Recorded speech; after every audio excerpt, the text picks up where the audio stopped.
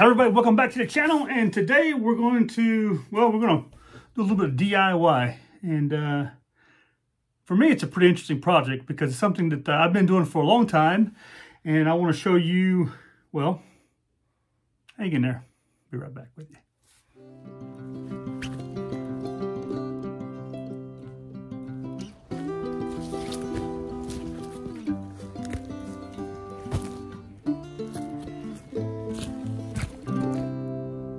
Welcome back to the channel, everybody. And before we get started, I appreciate you give me a thumbs up, leave a comment down below, subscribe to my channel, and share with your friends and enemies. So let's get going. So, problem I've always had is storing sleeping bags, and especially when I was running my shop and having to displace sleeping bags.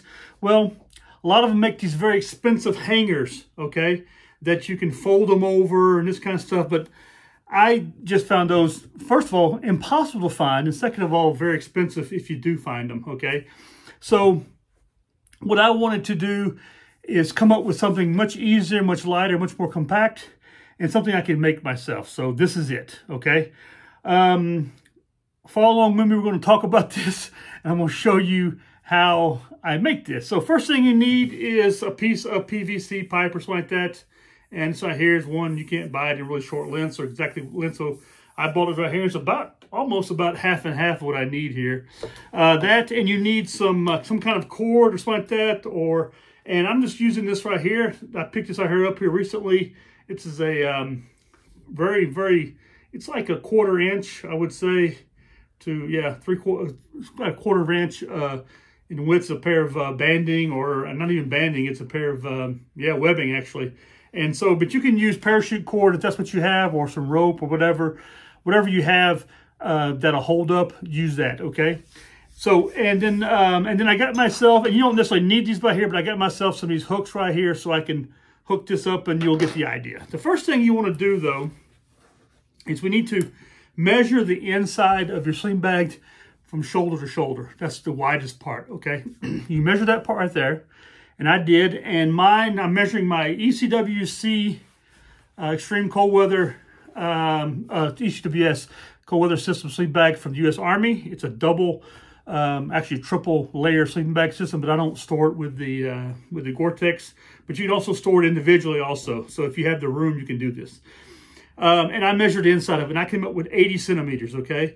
I don't know offhand, off the top of my head, what 80 centimeters is, but you can do the calculations yourself. We use a metric system here. The next thing I need to do is I need to measure the length, and here's where it is, right here, my little darker line right here. And you need to cut that, okay? So we're going to cut that. I'll be right back with you, so hang in there. Hello everybody, and welcome back. And if you're interested in any of the items that you see in my videos that I produce myself, I make myself, like my fire kit pouch, or the pad that I make right here, you can work on it as a work pad. Just check out my website at helvetiabushcraft.ch. You'll find a description down below, the website down below, the link. And check out what I've got, okay? I've got some interesting items that I make. And I also not only make products, but I also repair and work on special products for people in the sewing area, okay? So let me know what you think. Anyway, look forward to seeing you again in the next video, and I hope you all have a good one. Goodbye. I'm right back with you now, and I cut it with my Dremel, which I happen to have a Dremel, but if you don't, use a saw. But when you get through, make sure that you clean up the edge right here so you don't have any sharp edges right here, and you make sure the other side also is pretty clean, because that's going to sit inside your sleeping bag, and you don't want that to damage the inside of your sleeping bag either. So next thing you're going to do, you're going to take your cordage or your rope, whatever you have, you're going to run it through. By the way, they sell these things online for like 50 bucks. I thought that was crazy. Anyway, and once when you finish right there, you come to the middle, and you're going to want to, you have a triangle right here, okay? Now what I'm going to do is what I did was when I cut my cordage, I cut it 3 times the length, okay? You don't necessarily need 3 times the length, okay? So I'm going to get it right here to where I need it. Then I'm going to tie a knot in it, okay? And there you go, okay? Pretty simple. And then what I'll take is right here, I'll just go ahead and tie another knot up here. Just an overhead knot, that's all it is, nothing crazy. You can trim it up if you like also. And there you go. And then you'll take your hook and you'll put it like this right here. Okay, now you want a good solid piece of plastic PVC. Nothing's going to be bending too much. Okay, and then there you go. Let's display it for you.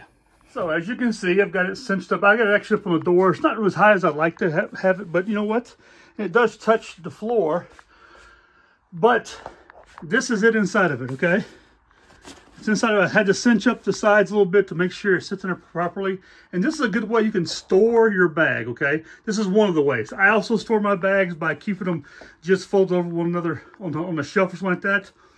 But this is another way you can do it. And if you have a bunch of bags, then you can actually store them inside of an armoire that is more protected from the sun.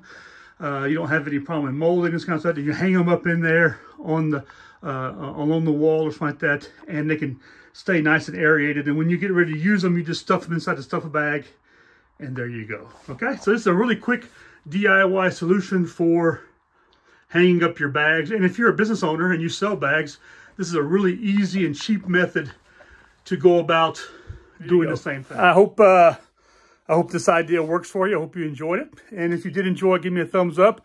Give me your recommendations, what you think. I mean, I use pillowcases also to fold them up inside of, but I really like them to be nice and lofty, have lots of aeration, so that when I use them, they stay fresh. I don't wash my sleeping bags unless they will get super dirty, so I don't wash them, okay? I'll hang them up inside out in the sun for half a day and let the sun just do its job on them, or hang them outside the window like you see quite often here in Switzerland or in Europe. A lot of Europeans hang their a couple hours out their stuff, and it does this job. It airs it out, gets rid of all the odors, this kind of stuff. So I've never ever washed a sleeping bag, never, except for the Army, and I didn't even wash that one. I just gave it back to them because it was still in the plastic, and they still complained about it. But anyway, if you've been through CIF, you know the drill. Anyway, hope you enjoyed this little video, and if you don't see me again for a video after this one here, I am traveling a bit. Starting tomorrow for the next 2 weeks. I got some videos up on the channel, but I hope you know, have something waiting for you for next month. Anyway, listen, take care of yourselves. You all have a blessed day, and I'll talk to you in the very next video. Goodbye.